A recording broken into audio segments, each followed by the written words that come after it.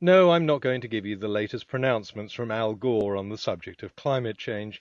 Al's not a scientist, let alone a geologist or a climatologist.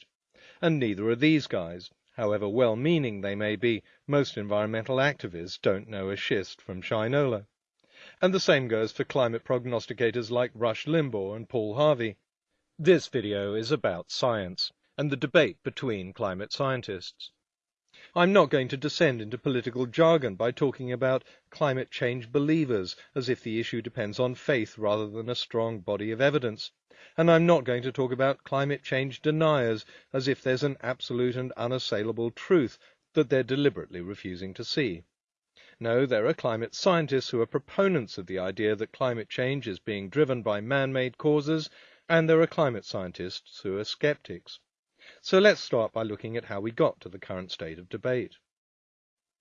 Our atmosphere is composed mainly of nitrogen gas, a lot of oxygen, and then smaller amounts of other gases like water vapor, carbon dioxide, and methane. Most radiation from the sun passes right through these gases because it has a short wavelength.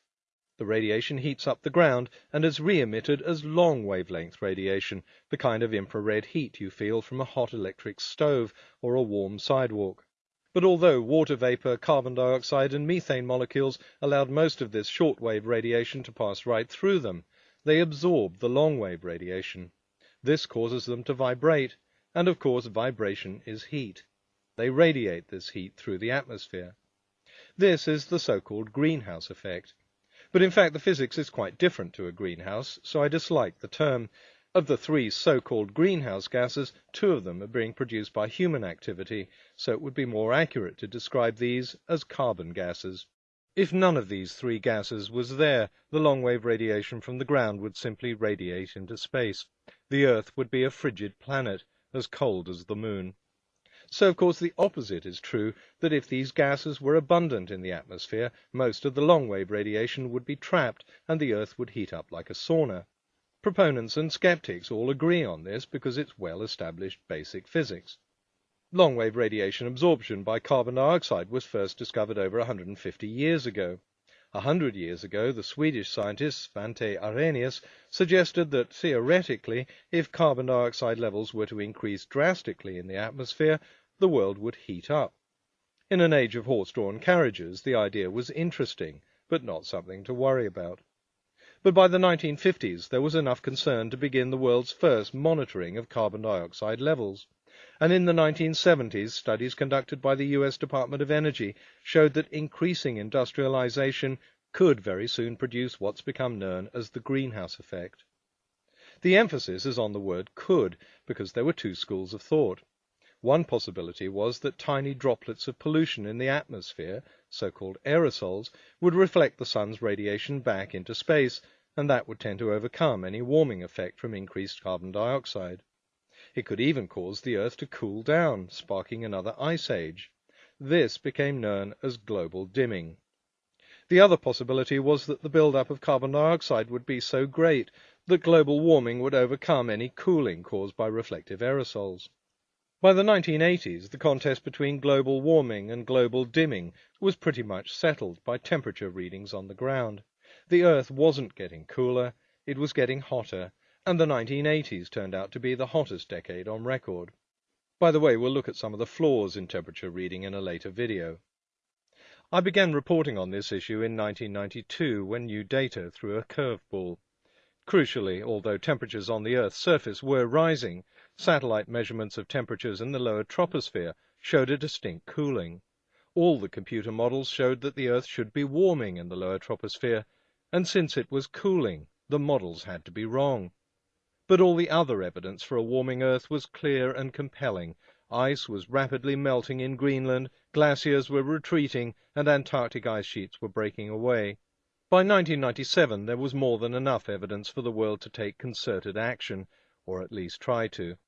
That year, I was sent to Kyoto to cover the Framework Convention on Climate Change, which resulted in what became known as the Kyoto Protocol. Compared to the early 1990s, I was struck by how a lot of attitudes had changed.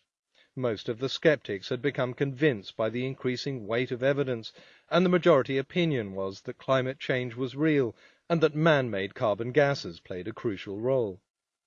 Then in 2005, scientists in California reanalyzed the 1992 data that showed cooling in the lower troposphere, and they found a crucial error. The orbit of the satellite taking the temperature readings had degraded. It had started life taking temperatures over the equator at 2 o'clock in the afternoon, but by the late 1990s it was taking the readings at 5 o'clock. Hardly surprising, then, that the satellite had been recording a decrease in temperature over the years. The discovery knocked out the final piece of evidence that contradicted global warming. The computer models had been right all along. At last, the models of how the climate should be performing with increased carbon dioxide matched how it was performing. Even most skeptics now accepted that the Earth was warming, but that didn't necessarily mean that the warming was caused by man-made carbon gases. And just as the lower troposphere anomaly was resolved, another argument arose: the 800-year carbon dioxide lag time. At the Vostok station in Antarctica, an ice core was drilled looking back 420,000 years in time. You can see an explanation of how this works in my video, The Ice Age. Climatologists were able to measure both the temperature and the carbon dioxide content of the atmosphere. In his film An Inconvenient Truth, Al Gore used a graph like this to show a correlation between carbon dioxide levels and increased temperatures. But he obscured the fact that the carbon dioxide increases lag the temperature increases by 800 years. If carbon dioxide is supposed to cause global warming, as Gore claims, the lag time would suggest it's the other way round. Well, yes and yes. Let's look at the science, not the hype.